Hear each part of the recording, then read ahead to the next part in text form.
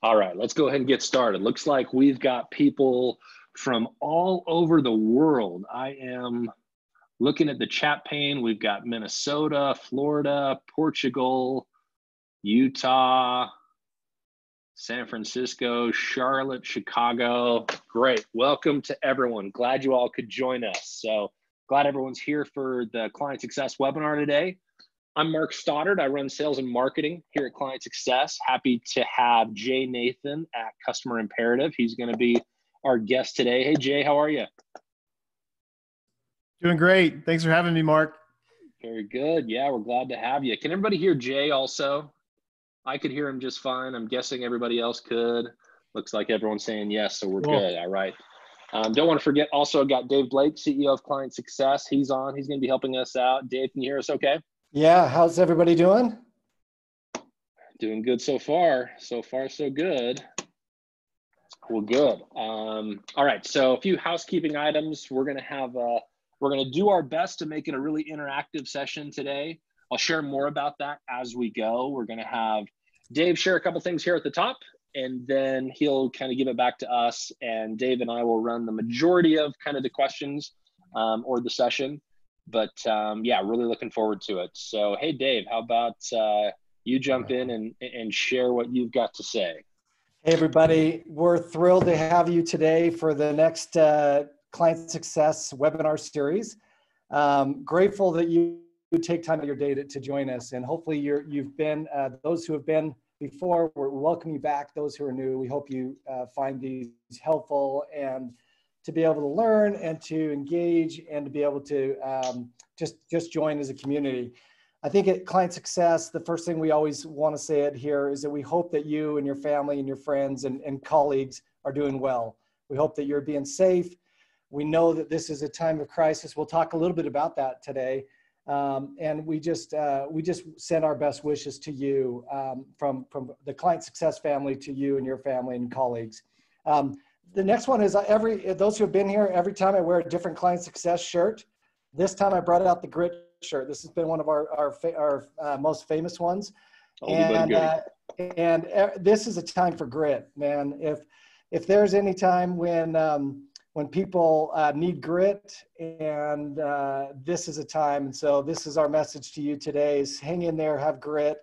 And in times like this, it's all about looking out and, finding hope and finding ability to help those around us. And we certainly want to do that. If we can be of help to anybody at any time during this period, please reach out to us because we'd like to be of help to you. And we hope you'll do the same. I think that's where I find great joy in these days when it's difficult. In that regard, this community, customer success community, is a tight community. We've had, unfortunately, we've had several of our colleagues throughout the world be impacted with layoffs. And we hope that if you are hiring out there, that you'll look around and try to find one of your colleagues who've been laid off and try to find an opportunity for them. Client Success has a website, a page that has opening jobs. I know Jay and his team are doing a great job also supporting that. They send out a daily email, if I remember, Jay, or a couple times a week of job openings. And so between all of us, let's go out there and try to find a customer success colleague and get them back to work and take care of our customers. And the last thing is just thank you for the community. We're excited about it.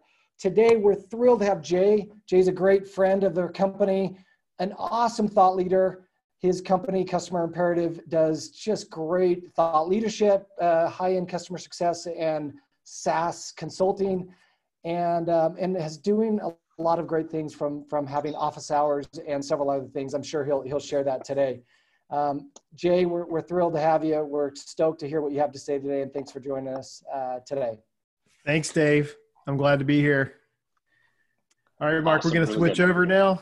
All right, let's switch over here. Hang on a sec. I'm going to share for those of you who this is your first time, I'm just going to give you a quick intro into Client Success, who we are, what we do, and then have Jay share a little bit about Customer Imperative, who they are, what they do. So for those of you who don't know much about Client Success, we are a customer success growth platform. And so what our mission is to help customer success teams keep and grow their customers, especially important in these times.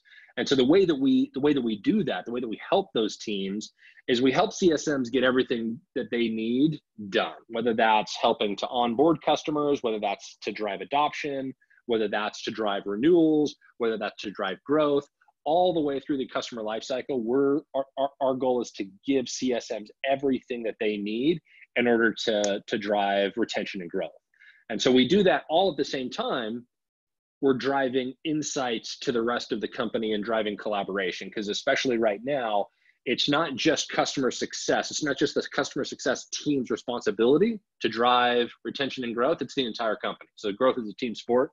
And so we're doing everything we can to drive that adoption and health and collaboration across the entire company. So if you want to learn more about it, feel free to shoot us a note. We're on Twitter at Client Success, or just go to clientsuccess.com, visit us there, read more about what we're doing, as well as reach out to my team, get a demo. We're happy to talk to anybody at this time. So that being said, let's switch gears and move on to today's topic. So really excited to have Jay with us. As Dave mentioned, great thought leader, does a ton of work. If you get nothing else out of today, make sure you're following Jay on LinkedIn. He's a great follow. One of the first things I check in every morning is, what has Jay said on LinkedIn today? So if you're not doing that, do that. He's got a great background and a ton of thought leadership. He's worked with companies like Rain Focus, Snag, People Matter, and then all the clients that he works with at Customer Imperative. For those that aren't familiar with them, they were founded in 2017. They partner with B2B SaaS companies, which is the majority of us on the call today. And really what they do is they help them scale revenue. And they'll do that by deploying customer success teams, customer success process, technology, everything you need to scale your customer success team. So with everything going on, we wanted to have Jay on because he's got a really unique frontline view into how everything going on right now is impacting teams kind of all across the industry. So he'll be a great resource. He'll help answer your questions. For your questions, so Jay has a few things he's going to share at the top. And then what we're going to do is we're going to manage the questions in two different ways. So if you would like, for instance, to ask a question, you want me to read it off and we have a chat about it, just pop that into the chat pane. And that's easy to do. I can already see we have a few questions in there. So I can read off some of those. What I really encourage you to do, though, which really helped us drive a bunch of engagement on last Thursday's webinar with Miranda, was if you have a question, go ahead and hit the raise hand button at the bottom of the Zoom. I'll see your hand raised, and then I can unmute you, and you can ask your question there, and so we can have a good back and forth with that. So my guess is we'll have a mix of questions that I read off, questions that we answer live, but I'd really love for as many of you as possible to do that. So with that being said, let's switch over to Jay. I think, Jay, you have a couple slides that you wanted to show, right? So let me go ahead, and I'm going to stop the share on my side, and you can share on your screen if that works. There you go. All right, there we go. And just making sure, can everybody see my screen okay? Yeah. Awesome. Technology, it's supporting us. That's great. Well, hi, everybody. Thanks, Mark. Thanks, Dave. So good to see your faces. It's been a long time since we've met in person, but hopefully we'll get a chance to do that again by the fall, by CS100, I'm hoping. So I wanted to talk to you about just a couple of things today. And what I plan to do is talk for maybe 15 minutes here and then start opening it up for discussion and see if we can get some back and forth going. But as Mark and Dave mentioned, we've been hosting a weekly CS leadership office hours meeting. And so a lot of the content that I want to share with you today has really come directly from some of the folks that shared in that environment over the past couple of weeks. It's been really meaningful conversation. But I wanted to start with a quote from one of our dear friends, David Ellen, who was on the call last week, and I'm going to quote him and just sort of let you absorb these words. He said, there's a lot of things that we don't know about the current circumstances that we're in. But one thing that we do know for sure is that customers are going to remember who stepped up and helped them through these times and who didn't. Which vendors reached out, which vendors didn't, which vendors were trying to be flexible and which were taking hardcore positions. So in our decision making, we just need to remember that, because it's going to be a lesson learned when this is all over. We're going to look back and say, how did we react? How did our competitors react? And the ones who acted in favor of giving services away and providing discounts where it was helpful, those are going to be the ones that are remembered when this is all over with. So, David's he's just one of those wise souls. And I just love those words that he said. But we're going to sort of touch on a number of the themes in that comment here quickly. And then I do want to encourage you to ask questions live. I think it'll make the conversation much more meaty. But, right now we're in a crisis. Like, there's no other word to describe it than crisis. We're basically experiencing the 2008 recession worse and faster. So, we have a big mountain to climb. I do believe we're going to get through it pretty quickly, but obviously we've got a lot to deal with now. So what I want to talk to you about are just three concepts: customer retention over revenue today, doubling down on your customer engagement, and then personalizing. I think this is the time to personalize. Okay. So we're just going to hop right in, and we'll start off with just systematic communication. So one of the things that, as Mark said, we're talking to tons of companies in the marketplace right now, trying to understand what everybody's doing and how they're responding. And then we're also talking to our own customers. So some of this comes from our own direct experience. But, what we see most companies doing at this point is making an effort to contact all of their customers. And I'd say if you're not doing that yet, you're probably a little bit behind the eight ball on doing it. So, we're encouraging everybody to go ahead and do that. And that's going to prevent a lot of inbound for you. It's going to help people understand what's going on in your business, but it's also going to help you understand what's going on in their world, which is really important. And we're going to talk about that. So, on the call last week, we had a leader from the company Looker. Many of you know who Looker is. A BI platform was just acquired by Google, and they, have multiple thousands of customers, and they are making an effort to contact every single one proactively. And the way they're doing that is they're not just spraying a big email out. They're actually segmenting their customers by geography. They're putting CSMs and other strategic resources that they have, people, on those customer segments, and they're actually doing it in a very ordered and defined way, and they're tracking that through systems. So they've automated the templates, they've provided the starting point for those outreaches to happen, and they're also tracking what they're hearing in response to that. And that's really important, right? So number one, we don't want to get inundated by flooding our customers with email. Maybe that doesn't even feel that personal. But number two, we want to really track what we're hearing. Now is a great time to be listening to your customers. Okay. And we've got to do that at scale. So it's not like Dave and Mark and we can just go call all of those customers, right? So we need to be putting our CSMs on the front line, giving them the tools to track those conversations. But also getting back together. So roll that information up through your team, through your executive team, through marketing, through product, and try to understand what you're hearing in the market. We're going to talk in just a minute about a couple of ways that I think you can segment your customers right now to help sort of manage the volume and manage the communications. But it's so important that we be learning. A lot of the conversation, or some of the conversation that's come up, is we have a lot of salespeople right now who are not able to sell. So how can we utilize them? Get them on the phone with customers, give them an MBO so that they're helping us learn as quickly as we possibly can in the market what we need to be doing for our customers.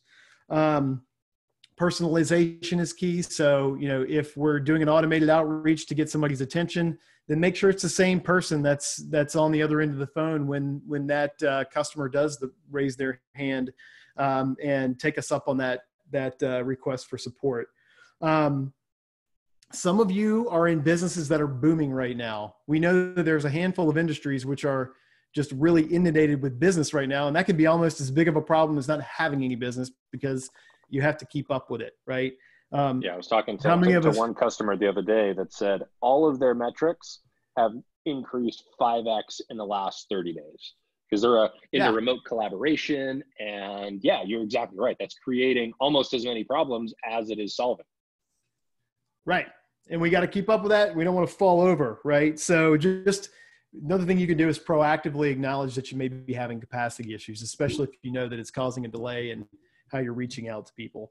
But the format for all this outreach is pretty simple. And I didn't make this up. I'm just relaying it to you. And it's really good though. It's number one, say hello. How are you? Not your company. How are you personally? You know, how's your family? Number two is, hey, just as a reminder, here are support options. Here's how you can get in touch with us for, you know, all your needs. We've gone remote, but we're still here to support you. Okay. And then number three is just allow them to book time with you, a human being, right? Not necessarily somebody looking to sell them something either, but somebody that can really help answer their questions and figure out what the next steps are going to be with regard to your relationship. So communicate with your customers, be proactive, try to communicate with everybody. The second thing, you know, I think this sort of dovetails into what I mentioned a moment ago, but you know, a lot of CSMs are trying to figure out how to engage and whether or not it is a good time to engage. And I would say, don't be bashful about getting in front of your clients. If you're a CSM or if you're a manager of CSMs, let's press our CSMs to get in front of clients. And just, you know, it doesn't have to be an overly complex conversation as long as you're leading with empathy, right?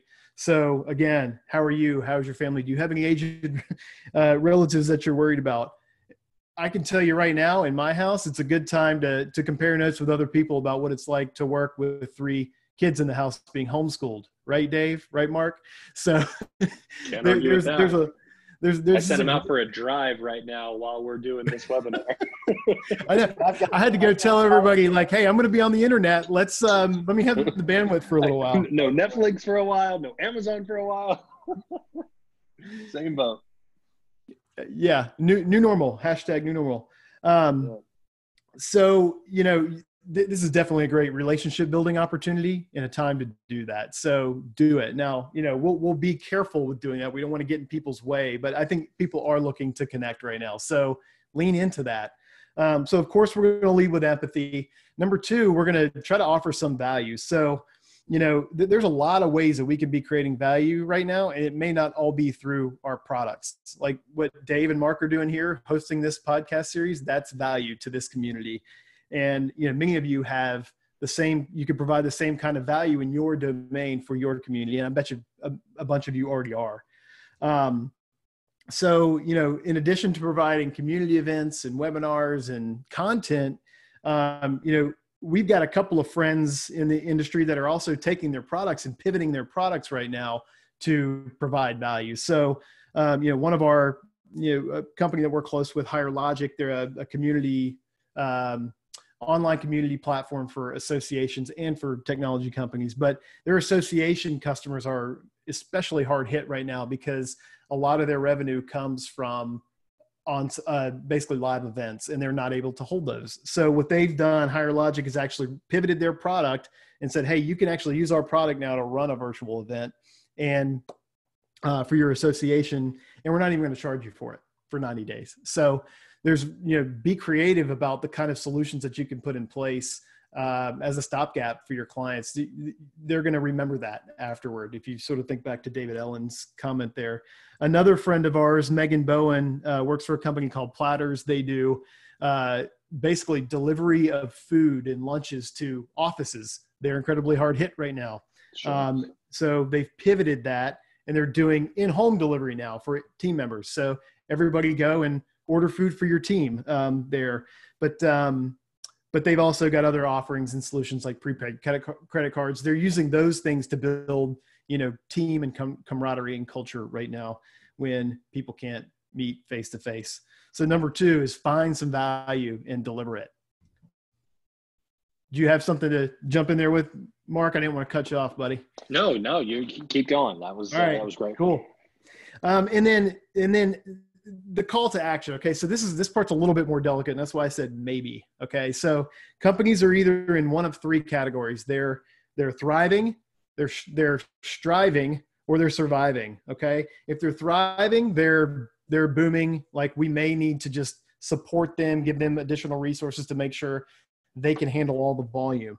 If they're striving, they're probably cutting back like everybody else is, but they're actually taking this time to think about how they retool and how they prep for what happens after this crisis is passed. There's going to be a lot of opportunity for them. Okay. And then there's the surviving folks. If you serve the restaurant industry, for instance, you know that these are the companies that have lost a majority of their revenue. Like, overnight, the revenue dried up. So they're just looking to figure out how and if they can stay in business. Those are probably the ones that we don't have a real explicit call to action with, right? We aren't going to burden them, but we are going to try to provide them some flexibility.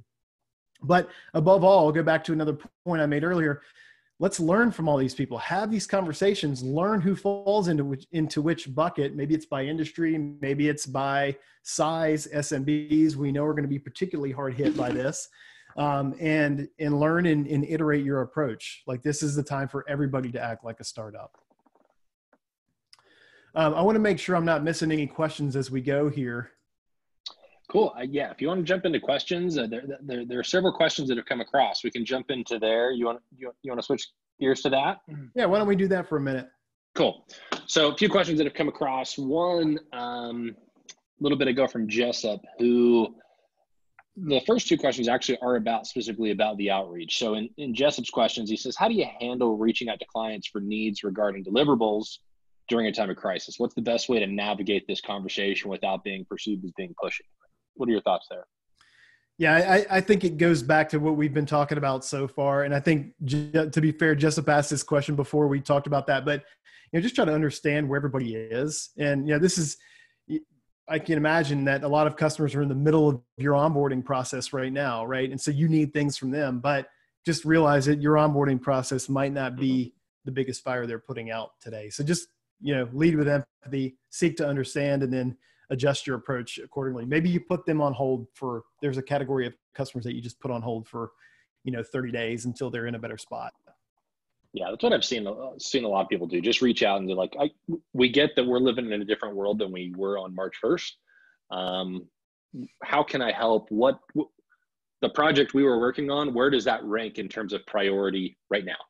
Has it shifted? Is it still, are we still all systems go? And then being flexible accordingly. Maggie asks a question. So in their business, they reach out to, they kind of have key contacts that they'll work with at a business. And then they have another set of kind of other contacts or users. And so as part of the outreach, are you thinking you reach out to everybody that's using your platform, just your key contacts? Is it kind of it depends? What are your thoughts there?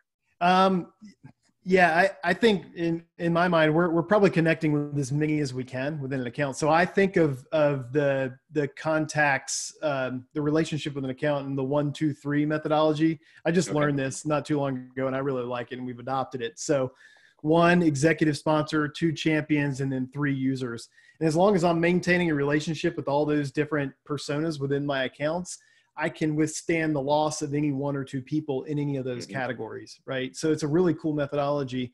I think, we're not really trying to push a commercial conversation right now. So really it's about making sure that our users are taken care of, our champions are taken care of, and then probably third, our executive sponsors are taken care of.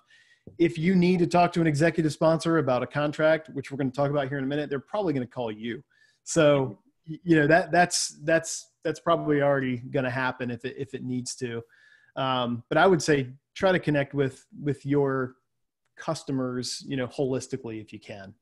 Jay, I was going to say, I love the 1, 2, 3 strategy. We typically talk about it as going high and wide in the organization. So I've got to go up to my executive sponsors, but I also want to go wide on the breadth of the users. And it's just different messages potentially. You start with empathy on both, but then just different types of messages. Obviously, you're gonna engage with your executive sponsors versus the users at this time. But I agree, both are important. Totally.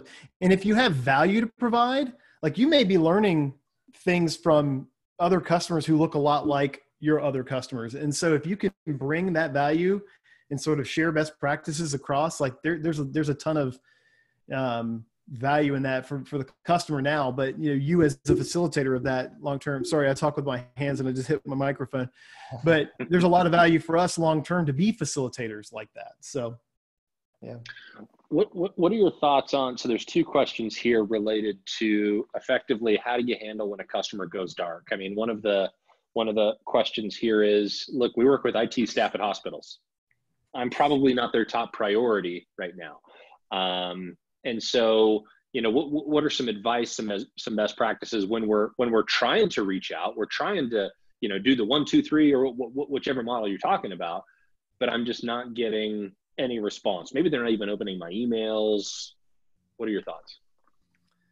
I think this is battlefield triage to some degree. And if I'm emailing somebody, especially in the healthcare industry, and they're not responding, I think we all know why that is, right? Because nobody's in front of their email is what I'm guessing, right? Or nobody's in front of Zoom or their desktop. Now that may be, this is IT, hospital IT, so it could be different. But, again, I think, they're prioritizing just like we are, right? So if a customer is going to reach out back to you and engage with you, then start with the ones who will talk to us, right? And let's work with them, let's learn from them. But I think we have to respect that some industries, particularly that one, have their hair on fire right now. And that's, I've even shared some things with, go ahead, Dave. I was going to say, that's part of the empathy right now, is recognizing where they are and where they should be, where their focus should be, and saying, all right, I'm not going to bother them now. Maybe it's something else where you send them a note and thank you note, and hey, thank you for having our back and help contributing this time. There's other ways that you can get a valuable touch point without kind of bothering them when there's other things that are more important right now, but will show you that you're being empathetic and that that you care about them as an individual. Yeah. And oftentimes it's like, think about, like, if your standard playbook says reach out, schedule a 15, 20, 30-minute meeting to have an account review, and they're not getting back to you, make it easier for them to reply to you, make it easier for them to get back to you. Sometimes it's, I'm going to shoot this note out, I haven't heard back from you. I'm assume it's because you're running around like crazy and you're trying to figure out, which way is up right now. Reply with a 1-word response so that I know you're still, something along those lines. Just make it easier for them to reply to you, give you some insights so you can make sure that you've got a little bit of insight, but don't go necessarily trying to schedule a 30, 60-minute account review if that's not appropriate right now. Totally. And don't take it personally if they don't respond. Yep. So Dimpy's asking some questions around, and this is going to be, there's a bunch of follow-on questions that come after this. He's asking, how do you respond to cancellations and discounts in a time of crisis? And I think a lot of us are seeing some version of people trying to cancel, people trying for discounts, people asking for more flexible payment terms, people asking overall just kind of flexibility because they're in a cost-cutting mindset. Are you having those conversations right now? Do you have a playbook that you're advising clients on? How are you thinking about that? Yeah, so this is a good opportunity to sort of pick the presentation back up. So I'll do that. Right. I think so there's a handful of contractual options that we see companies offering right now, but even ahead of that, what my advice is be prescriptive about this, and don't let the customers come to you and you customize it for every single one, because A, you're going to spend a lot of time doing that, and B, you're going to be sort of dragged down a path that may not be mutually respective of the business situation that you're in as well. Sure. Right. So there's really, and these came almost directly from our office hours meeting last week. But there's really 3 main flavors of how folks are doing this. So option number 1 for contracts is that we're heavily discounting folks to stay over the next 12 months and then putting them back on standard pricing after that term. So, that's a tactic you could use if you're close to renewal, for instance. The second one is, I don't know, I called it pause and extend, right? So we're in the middle of a contract or, even getting ready to renew, can we just give them 3 months of breathing room right now? No payments, just, and extend the back end of that contract out by 3 months on the other side. Right now the issue is not, yes, the issue is dollars, and money, but more than anything, it's uncertainty. So it's hard for anybody to think about what life is going to look like 30 days from now, much less a year from now or 2 years from now. So I think we got to be really careful trying to use this situation to lock our clients in. Like, we'll give you something for free now, but you got to give us something later, because it's hard for them to commit later because they don't even know what tomorrow is going to look like. And my advice on that one especially is make sure that whatever decision you make, you have your finance team involved as part of that solution, part of that conversation. Because, we were talking to a company the other day. They're an early stage company. They're a seed or a Series A. I forget where they were, but cash is a little bit cash is tight for them right now. And so offering all their clients a 3-month reprieve isn't necessarily an option for them, because they also have to balance the business needs while balancing being empathetic to customers. So don't think that everyone needs to be doing the same things. You got to come up with the right solution that's right, not only for your business, but also for your customers. 100%. And you and I should do webinars more often, Mark, because you tee me up perfectly for these things.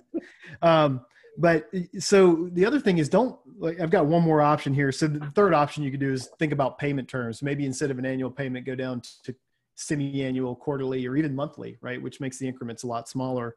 But the other idea, and I think it really matches with what you said, Mark, is don't try to peanut butter spread whatever dollars you can concede. Don't spread them across your entire customer base necessarily, right? What you want to do is try to target those companies that you feel like you're going to need later. We need all of our customers later, but the ones that are likely to remain with you after the crisis, but have no revenue today, let's prioritize them. If they've lost everything, prioritize them first, and then explain that to your other customers, right? If I have a customer that's in an industry that's doing relatively well right now, or they've prepaid for the year and we're halfway through that right now, let's kick that conversation down the road a little bit and help them understand, hey, we're just like everybody else. We're prioritizing the most needy in our ecosystem, and we're going to start there, and that's what we're doing. And then, we're going to have a conversation with you in 3 or 6 months and let you know what that looks like. So totally, Mark, I think your point is really good. And pre-plan. This is not something that the customer success team is generally going to do without involvement from finance, maybe even CEO, maybe even the sales leadership team. So there needs to be not involved in this conversation at this point. I'd say that's a big question mark. I think every CEO is involved in these conversations this month. Yeah, I'd go back to Jay, what you said at the beginning, and I think David's saying in the Q&A right now that people will remember how you treat them during this time and who has their back. And I'm a big believer in karma, and what goes around comes around. And so this is our time to be flexible and be helpful, and show our customers that we care about them first. And hopefully that I believe that will return dividends down the road multiple times over. Totally. And like I said earlier, we right now, and I got to give David credit for this because he said it so eloquently, but we want customers, right? We need customers at the end of all this. And it's going to be way more expensive to go acquire a new logo to replace one that we lost during the crisis than it is to just have that customer ready to go, and maybe even have a game plan as to how we're going to accelerate our relationship together once this is all passed. So I think it's a huge opportunity to build that ecosystem. So hopefully that answers, at least give some ideas, maybe not answers, but give some ideas about what other folks are doing in the market relative to contract flexibility and that type of thing. And just a reminder to everyone, I'm happy to continue to read the questions. If you want to ask your question live, just go ahead and raise your hand, and I'll unmute you. Had a bunch of those last time. Haven't had any raise your hand yet, but if you want to switch to that, that's cool. Hannah shares an interesting one here. So she says, we're fortunate to have a software that's thriving at the moment. We've pivoted our product slightly to cater to the highest needs in this situation. So what tactics would you recommend to manage expectations of those clients who were promised product roadmap A a month ago, but we've now shifted in the light of COVID-19 to product roadmap B? How do you go back to, these customers and have that discussion? What's your advice there? Well, I think everybody's going to have to be prepared to have their cheese moved a little bit right now, but I also get making customer commitments. I think we just need to be transparent and proactive in how we go have that conversation and acknowledge that things have changed. Just like if you're really busy right now, you need to acknowledge that you might be having volume issues, and it may take a little longer to get, like if anybody's tried to, I don't know who's traveling, but anybody try to call American Airlines or Delta right now, it takes a little while to get through. Yeah. Same thing, right? So I think it's just all about being empathetic of where they are. And then also just, unapologetically being authentic and transparent and clear about where you have to go right now and why. Mm-hmm. And I think they'll respect it. Yep, agreed. So a couple other kind of tactical questions. You talked about asking about feedback or reaching out. Are you typically right now reaching out via email, phone? Are there specific types of like feedback mechanisms that you're recommending clients use? Are you saying is now the time to be sending NPS, CSAT surveys? Is now the time to be, reaching out via email? What are your thoughts there? That's a great question. So whenever you're sending surveys or requests for feedback on your company, one of the principles of that is you always want to be asking at a time that's good for the customer. Okay. We tend to do those things when it's good for us. It's not always good for the customer. Right now, more than likely, it's not good for the customer, right? They're not going to be able to give it their full attention. They're probably going to ignore it. So your response rates are going to be abominably low anyway. I think to the extent you have some of this stuff automated, you can just let it run, but also think about the impact that you're having. You don't want to seem tone deaf to your customers about what the heck is going on here. So, maybe just shut it off for now.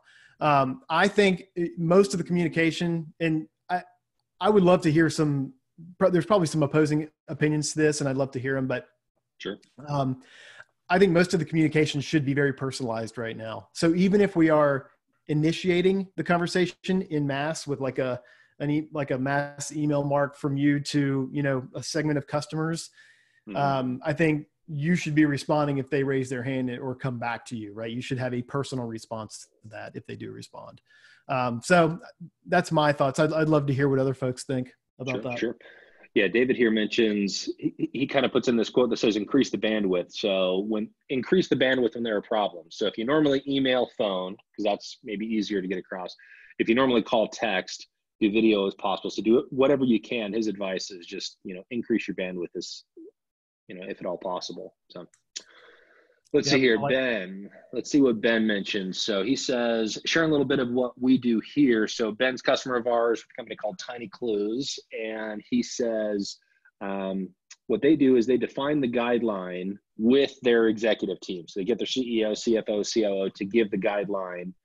And then the autonomy is to the CSM to have contractual discussions with the clients. So kind of at the executive level, they're kind of setting the guardrails, setting the playbook. Here's the general kind of levers you can pull on, but then it's up to each individual CSM, account manager, et cetera, to kind of drive the point home. And I think that's a best practice in any time, right? I mean, in any time, any company that I've been a part of, you always have the go-to-market plan, the compensation plan, et cetera. That's defined at the leadership level, but then you have a certain amount of levers that everybody on the front line can pull on. And I saw my thought process there is whatever you defined at your sales kickoff in January or at your revenue kickoff in January, probably go back and reassess those levers and see, are those still the right levers that everybody can manage to, or do we need to reassess those? What are your thoughts? Totally. I think if you haven't reassessed them now, you're probably behind the eight ball. With a contract, there's a handful of levers. You've got scope, you've got the length of the term, you've got the prices for the solution, you've got the payment terms. And so there are a number of different levers that we can pull to make those things, to make things work as a partner to our clients. But every single one of those has an impact and a consequence, right? So of course, payment terms probably being the most critical for our business. Like, what does our cash flow look like? Sure. So that's why it's so important to get agreement on what levels of flexibility we can provide, because there's, probably a limit to that in most businesses, one way or the other. And then what, what are the things that we can give away that don't break the bank, but provide a ton of value to our client? Can we bump everybody up to the next package level, for example? Okay. Does that break us from a cost perspective? I don't know. That's different for everybody's business, but something to consider. Yeah, exactly. So it looks like we got a hand raise from Jessup. So Jessup, if you're still there, I'm going to go ahead and unmute you and allow you to talk so you can ask your question. Jessup, if you can hear us, you should be able to talk now. Cool. Awesome. Thanks, guys, for putting this on. Really appreciate it. You got it, man. Where are you calling in from? I'm calling in from Orlando, Florida. I'm with a startup called Flex Engage, and we actually support the retail industry. So we're dealing with a little bit of a crisis as well. I mean, obviously everyone is, but we're feeling it pretty well right now. I guess just because of the personalization talk, I wanted to hear about maybe how you guys are doing, and maybe just, from that, what are some pain points that you guys are like personally seeing just with your companies? I'll let you go ahead, Mark. Sure. I'll let Dave jump in on that one. Hey, Jesse, is it Jesse or Jessup? Jessup, Jesse, anything you want to go for. It's all good. Thanks for joining. Hey, we're, you know what, I feel like that our company has, the team as a whole has adapted to the reality very, very easily and in a very optimistic and positive way. I couldn't be happier with the response from our team. As a leadership team, we've really tried to be transparent and try to get ahead of things internally first, because I think as a company, you've got to make sure your employees are taken care of, so that, and if they're taken care of, they will then have that same care for their customers. And that's what we really tried to do. We've tried to do our best to have more communication, more stand-ups, adjust to the new normal, and then extend that empathy and concern and care for our customers. But and I'd say the last thing we've really tried to do is, this is tough. So we're not only trying to support each other, but we're also trying to look outward, even beyond our customers and the client success world, and say, how can we do our part in the bigger good of this crisis?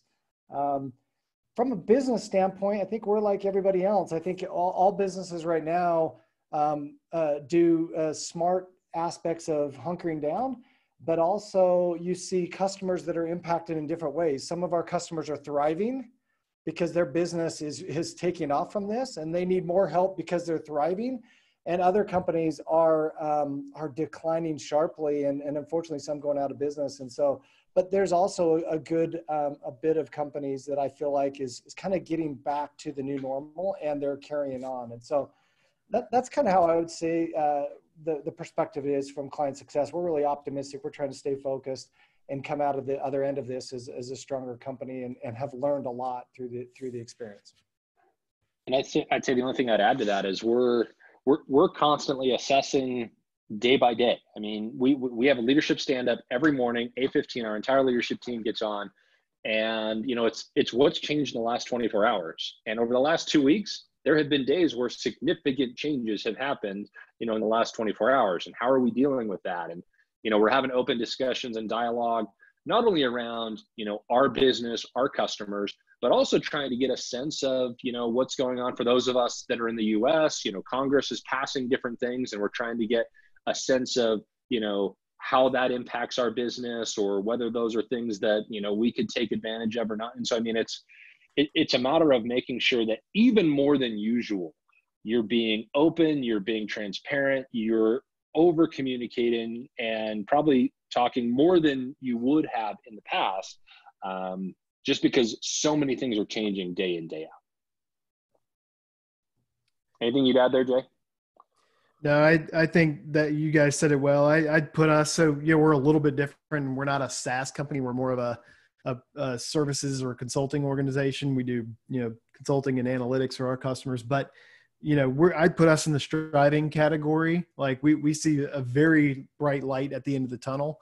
But like everybody else, like our pipeline is not as healthy as it was even 3 weeks ago. Right. Sure. So, we're trying to figure out how to conserve, and then also how to shore up, our business so that we can live to fight another day, which I'm confident we will. But, different companies are in different situations. We are probably both great examples of SMBs, right? And so, to the extent that folks on this call are serving small and medium-sized businesses, like we are your target audience. And so, it's good to know that how we're responding. So it's a good question. Awesome. Cool. Thanks, guys. Thanks, Jess. Thanks for chiming in. So I'm going to put you on mute, and then Melissa, looks like you've raised your hand to talk. So I'm going to unmute you real quick, and you can go ahead and talk. Are you there? Hang on a sec. Should be able Can you hear me? Yeah, there she is. Hello. Hello. Hi, Jay. Nice to see you again, Jay. Hi, Melissa. Old friends, huh? Yeah, we've spoken a couple times here. Cool. And where are you located? I'm in Easton, Pennsylvania, and I'm actually in transition right now. So I wanted to make a comment about how you view companies that are taking care of their employees, how they're taking care of their customers and everything, because being in transition, it's a unique situation where now I've got to find something to support my home. And I'm sitting there looking at these companies, and I'm watching and seeing how they're reacting to this crisis, to this new world that we're living in. And I'm looking at it and saying, do I want to work for a company who's reacting this way or that way? How do I want to go? Where do I want to go? What fits with my values and things. So it's critical from a company perspective, what's visible to their potential employees down the road, how they react to this. It all is a big representation of their culture. And if they're immediately, first thing you're going to do is chop heads, well, do you really want to go work for a company that's like that? As soon as they hit a bump in the road, they start chopping people out? Or do you want somebody who sits there and says, hey guys, buckle up tight, here we go, and off they go, and whatever that road brings them, they're going to handle it? I'm going to go with the company that's going to go and handle it. I don't want to go for a company that's going to sit there and immediately start chopping heads. And to the point of, it costs more to go get a new customer than it does to retain your customer. If your recurring revenue stream is bringing in 60% or more of your annual revenue, you are foolish, absolutely foolish, to do anything but sit there and protect that recurring revenue. So when I see him not wanting to support that side of it and protect that recurring revenue and do everything that they can to do it, it really makes me quite upset in things that I can't say right here.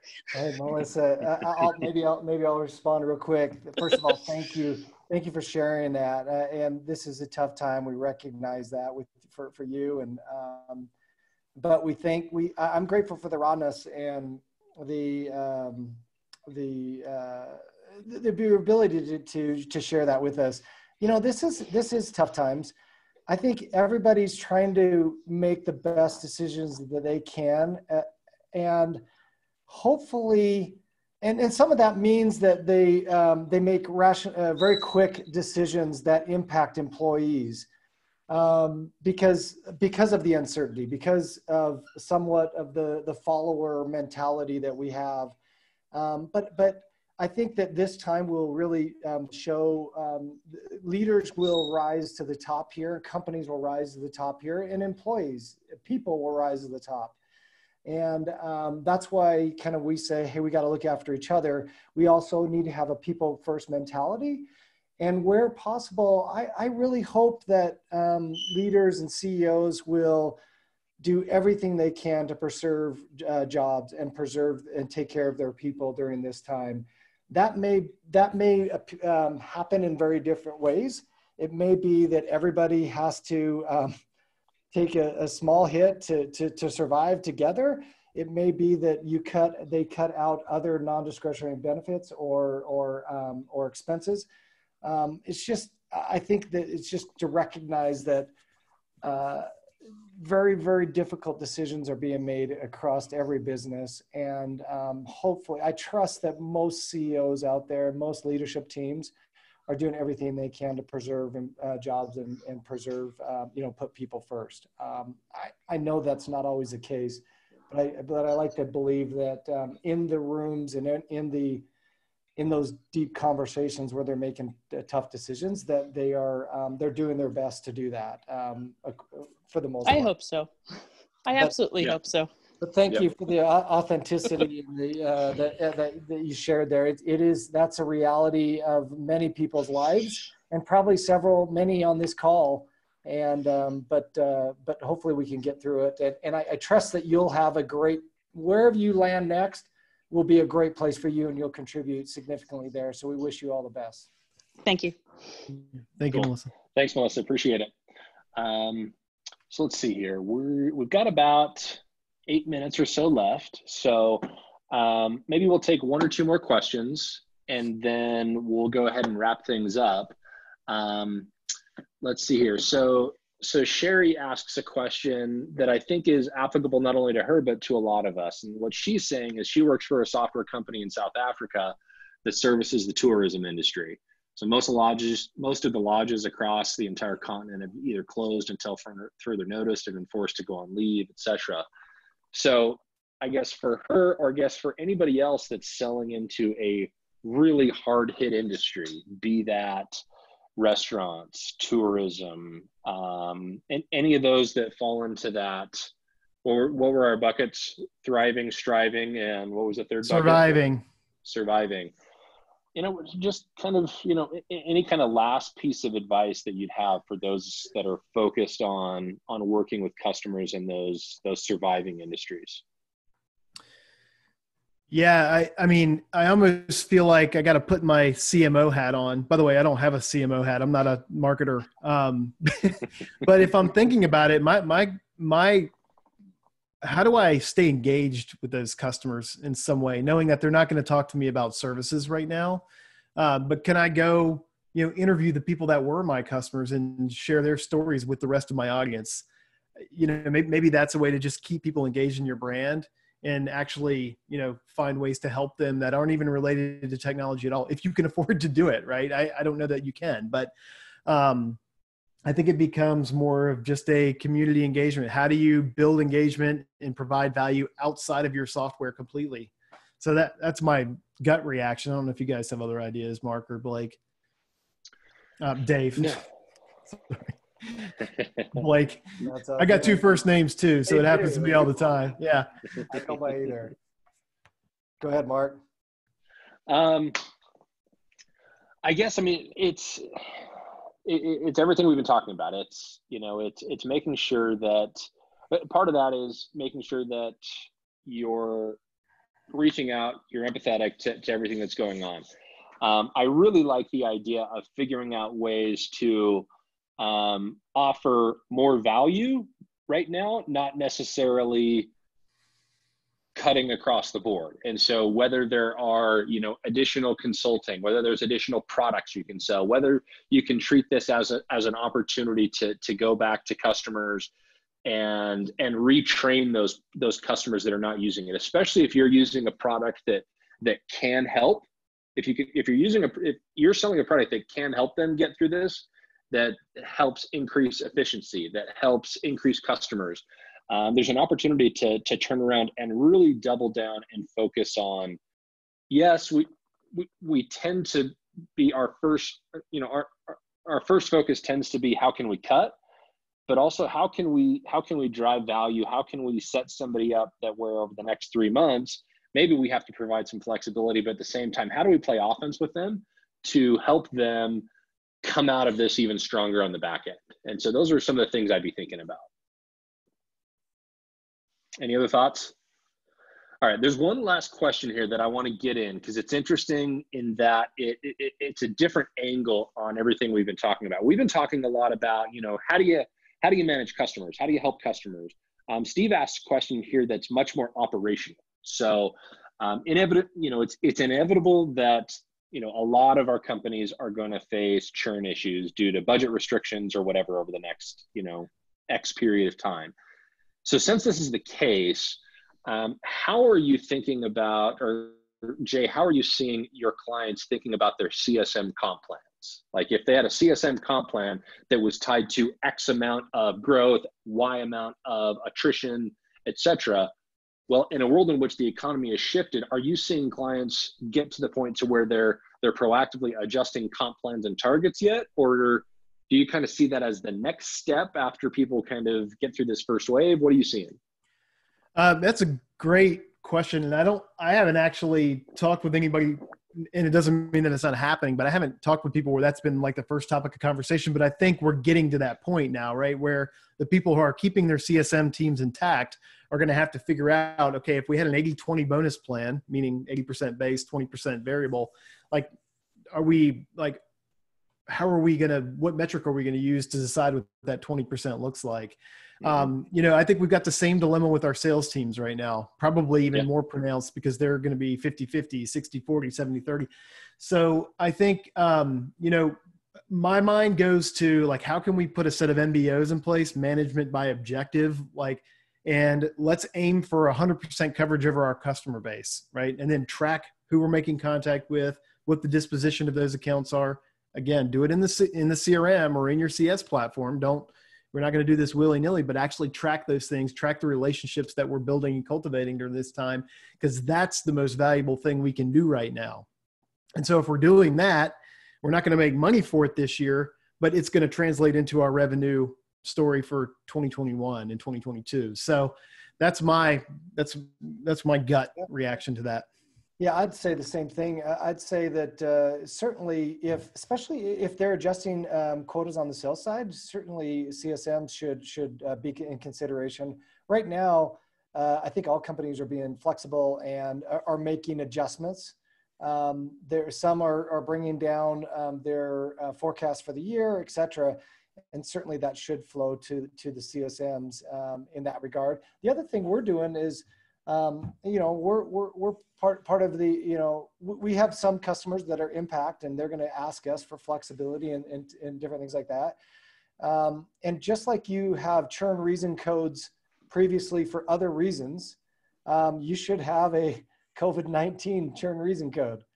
You should link back all the impacts of your customers back and be able to quantify that. And you can use that for learnings to be able to share that with your leadership team and make decisions like this with comp plans and other decisions for the company.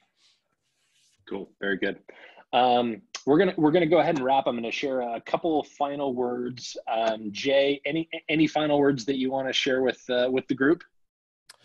No, I just appreciate everybody joining today, and thank you guys, Dave and Mark, for the opportunity to convene this crew. So appreciate it. Yeah, thanks. Good to see you. I really appreciate you taking the time. I think we got a ton of value from it.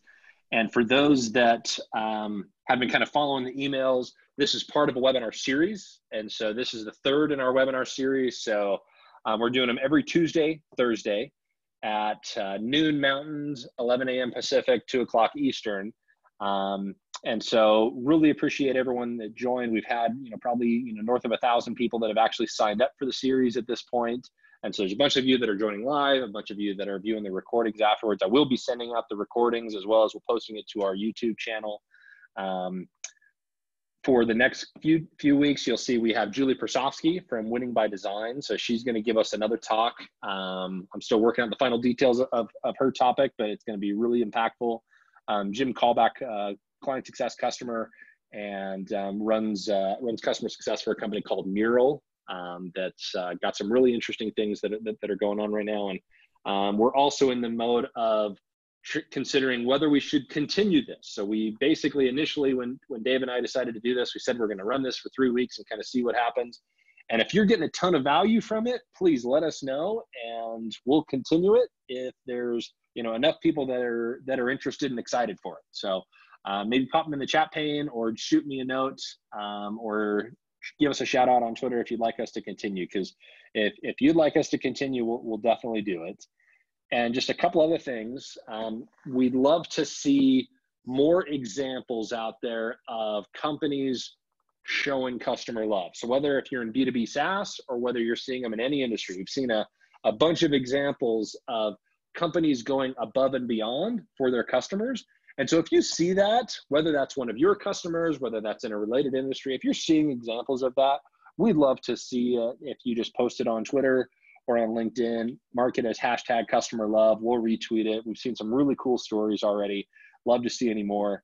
And I guess maybe the final thing is if any of your customer success teams are looking for help to manage your operations, if you're looking for help to manage a now remote customer success team, because we've all been switched into that, and you need help with your processes, you need help with your collaboration, you need help with making sure that your team is on the same page and driving all the right activities, please reach out to us. We'd love to be able to be a resource for you. And if we could potentially help your team during this time, please reach out to us. We'd love to be able to help. Again, meet us at clientsuccess.com or on Twitter @clientsuccess. And in that case, if there's no other words, really appreciate everybody spending the time with us today. Thanks to Dave. Thanks to Jay. Any final words that anybody wants to share? Just take care of yourself, take care of your customers, and let us know if we can help. Thanks, Jay, for joining. Good to see you guys. Thank you all. Take care. All right, cool. Thanks, everybody.